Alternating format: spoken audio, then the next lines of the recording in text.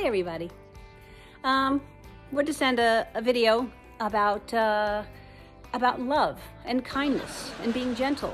And if there's one thing that we can all learn from what we're going through right now, is that we all need to realize we're all in the same boat. We're all vulnerable and at risk, and it doesn't matter what your beliefs are, who you are, what color your skin is, what religion you are. So that's what I hope we get from this. And that's it. The Ellen Degeneres show is facing new allegations this morning of rampant sexual misconduct and harassment in the workplace. The new accusations reported by BuzzFeed News come just 2 weeks after another article on the site detailing a racist and toxic work environment.